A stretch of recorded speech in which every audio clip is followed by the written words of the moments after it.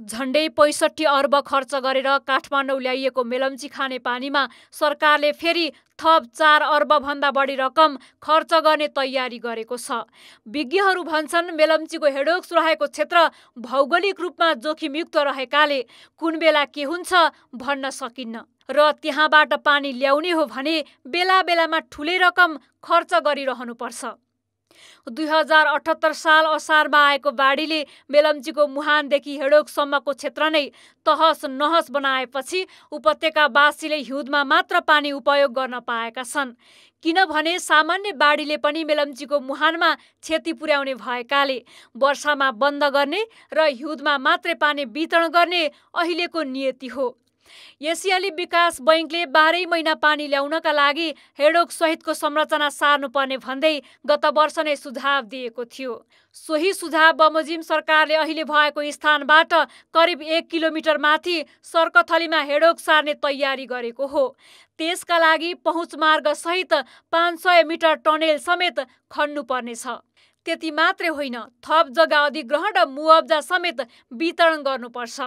यो सबै काम गर्नका लागि अहिले फेरि 4 अर्ब रुपैयाँ भन्दा बढी खर्च गर्नुपर्ने प्रारम्भिक अनुमान छ।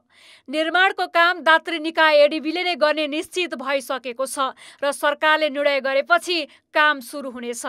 यति काम भएपछि 12 महिना पानी आउँछ भन्ने चाहिँ निश्चित छैन, किनकि अहिले सार्न लागेको स्थान पनि सुरक्षित चाहिँ छैन। रिलेटिभली अहिले पहिचान भएको स्थान चाहिँ कम जोखिमपूर्ण छ भनेर चाहिँ हाम्रा विज्ञ सरहरूले भन्नुभएको छ हैन। यो सर्कथली अलिकता फराकिलो ठाउँमा छ हैन र अहिले हामीले पहिलेको हेडबक्स भन्दा केही परिमार्जित डिजाइन अनुसार चाहिँ जस्तो हाम्रो अहिले बनाएको हेडबक्स पनि पुरिएको अवस्थामा छ हैन। हेडबक्स पुरिए पनि हैन त्यसलाई चाहिँ विभिन्न लेभलबाट पानी चाहिँ इन्टेक गरेर टनलभित्र राख्न सक्ने नयाँ किसिमको डिजाइन चाहिँ गर्नुपर्छ। दीर्घकालीन रूपमा पानी ल्याउन एडिबीले नै 3वटा विकल्प दिएको थियो। अहिले भएको भन्दा 100 मिटर माथि 1 किलोमिटर माथि सर्कथली र 4 किलोमिटर माथि नाकोटेमा सार्न सुझाव दिएको थियो।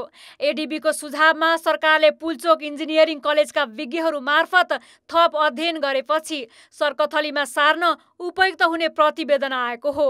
यो प्रतिवेदनले पनि 4 अर्ब खर्च गरेपछि पुरानो नियति भोग्नु पर्दैन भन्ने सुनिश्चितता चाहिँ गर्न सकेको छैन। रिस्क फ्री काहीँ पनि हुँदैन। त्यत्रो संरचना पब्लिक फन्डबाट त्यो 60-70 अर्ब खर्च भइसकेको छ र 1-1.5 अर्ब चाहिँ भनौँ न मात्रै चाहिँ हेडवर्कमा लस भयो भने त्यसलाई अधिकतम सम्भावनाको खोजी गरेर सदुपयोगमा ल्याउनुपर्छ भन्छु। अब भन्नु मलाई चाहिँ लाग्छ। अब त्यसो भनिरहँदाखेरि त्यसो कसरी ल्याउने त भन्ने कुरा आउन सक्छ। त्यहाँ नयाँ संरचनामा त रिस्क फ्री पनि नहुने, अब त्यसलाई सदुपयोग नगर्दा त्यो पब्लिक मनी खर्च भएको जस्टिस पनि नहुने। यो दुईटाको हामी बिचमा छौँ नि त।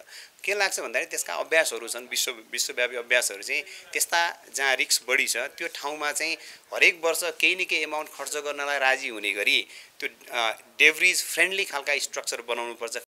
मेलम्ची आयोजनाका नाममा भएको करिब 65 अर्ब रुपैयाँ खर्च भइसकेको छ। तर यो आयोजनाबाट पानीभन्दा धेरै भ्रष्टाचार र अनियमितता पाएका काठमाडौँका जनताले थप 4 अर्ब खर्च गरेपछि पानी पाउने हुन् कि नपाउने हुन् निश्चित छैन।